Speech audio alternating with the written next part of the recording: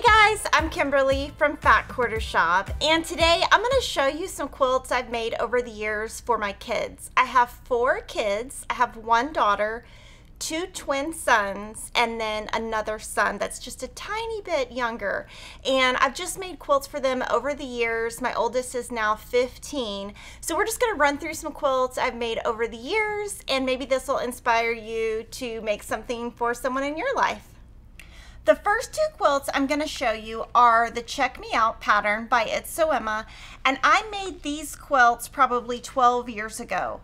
And it's just a very easy pattern, and at one time there was Cookie Monster fabric, and my son Will loved Big Bird, so I made this one for him, and he used it for years and years. And this is probably the only quilt I've ever used any kind of colored thread for, and he still uses this one to this day. And his twin, I'm going to show you the one I made at the same time for his twin Peyton.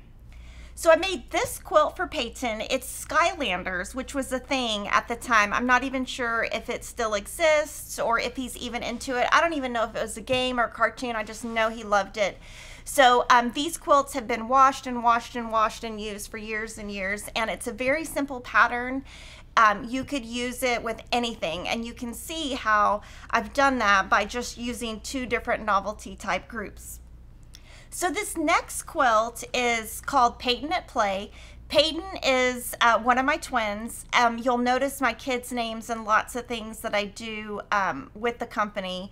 But at the time, Peyton loved dinosaurs. He's now 12 and he still loves dinosaurs. And this collection came out. It was called Urban Zoology. Some of the prints are still in print even 11 years later. But I made this one for him. And I used dark thread on the back, white thread on the front, and I made his sister a quilt at the same time, and I'll show you that one.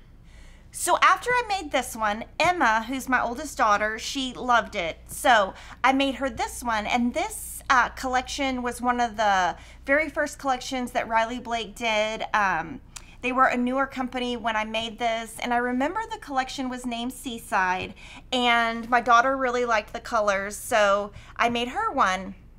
This next quilt is totally fun, and this, if you look at this center part is just a panel, and a panel is a great way to showcase something that kids love.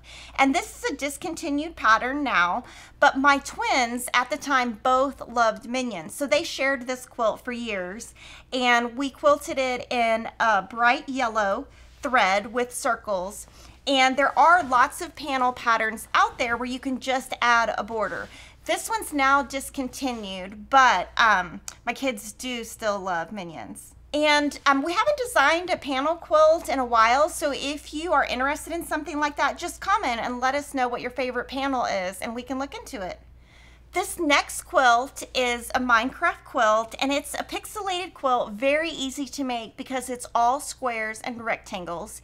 It's a free pattern designed by Kelli Fannin Quilts, and when she started this sew-along, I sewed along with her at the same exact time. And basically, she picked some Bella Solids for Fat Quarter Shop to make a bundle. We made a bundle, and then I had my son, Peyton, place the fabrics where they went in the quilt. And this Minecraft print was made by Michael Miller years ago, and I put that on the border, and I did just put a Bella Solid on the back. And this one Peyton used on his bed. It fit a twin size bed, and he used it for a couple of years, and he uses a different one now that I'll show in a little bit. So on the back of the quilt, I used the Moda Spell It With Fabric book. It's a PDF pattern. It's completely free, and I basically just made his name with letters, connected them with sashing in between, and then added fabric to the top and the bottom, so he'll always know it was his quilt. So this next pattern is All Aboard. It was designed by Sarah, and she designed it for Christopher's room. So in all these quilts, you're gonna see what I decorated my kids' rooms with when they went from crib to a twin bed.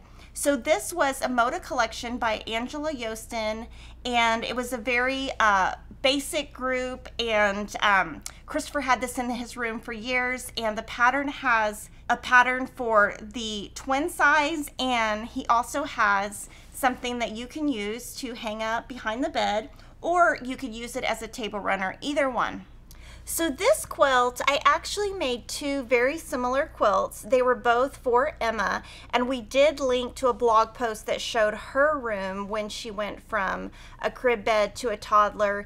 And both quilts were designed by Suzanne O'Neill of Design Originals, and that book that it came from is long gone. It was discontinued years ago, but this collection is one of Bonnie and Camille's first collections, and I can't remember all the details, but I remember I made the quilt twice. One of the quilts is using regular batting. One of the quilts has wool batting in it, and I even made matching pillowcases that are now long gone. I don't know what happened to them, but she used this quilt for years and years, and I honestly can't remember exactly why I made two different versions, but obviously I did. She's now 15, so this quilt is probably 12 years old. This next quilt is really fun, brings back a lot of memories. Around 2009, 2010, Robert Kaufman started making fabric with the Dr. Seuss license. And of course, all kids love Dr. Seuss. So we designed the Magical Cat in the Hat quilt, and it's beautiful, and it's just not very big. So I made this, and my kids used it. And then a couple years later, I basically just converted it into a twin, and there was one made for Peyton and one made for Will, and you can see from the pictures I made the panels face a certain way and they look great. And so I just enlarged this quilt, and I always make these pillows for my kids. There's probably at least 20 in my house. This is called the Pack and Pillow, and there was a couple of these and they matched this. And there was also, I had made this one for Emma. So just as an example of it's fun to make little pillows to go along with your quilts. So this next quilt is also designed by Kelli Fannin, and it's a free pattern on her blog. And when she announced it, my son Will loves Harry Potter. So while Peyton had the Minecraft quilt on his bed, I was sewing this one. And I used all Bella Solids for this one. And they used this on their beds for a couple of years, and currently Will still has this one on his bed, and he loves it, and he can't wait for me to bring it home. So this next quilt is designed by Elizabeth Hartman. It came out about 2 years ago, and I made this at the end of last year.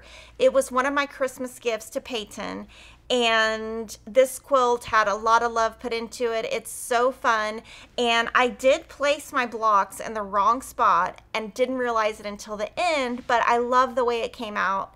And so right now Peyton uses this one on his bed, and then Will has the Harry Potter on his bed.